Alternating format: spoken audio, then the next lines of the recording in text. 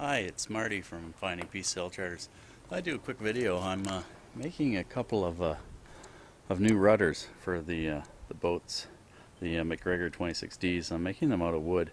I've got stock rudders on the boats now, and I'm not really happy with how they perform. So I'm going to make a airfoil design on these. It'll be a 0012 ish design, and I've glued my wood together. I've used an epoxy, the same epoxy I use for making anything that I'm doing out of fiberglass.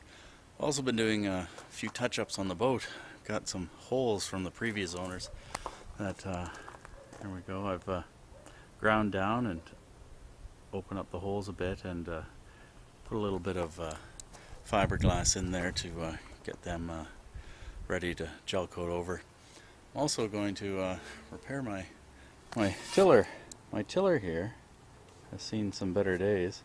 You can see this is the side when the boat's at the dock. Now, this is the south side, and this is the north side. The south side is a little bit of sun damage, so I'm going to sand that all down and get that ready. And I'm going to coat that with epoxy as well, just to make sure it seals.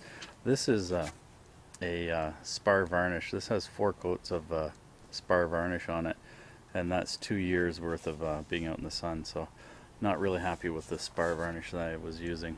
I've had better luck with it on other things, but I don't know what was up with this. Well, thanks for watching. I'll give you an update on how my little gel coat repairs go and my rudders. I'll make a separate tutorial for the rudders here with pictures and whatnot. Oh, thanks.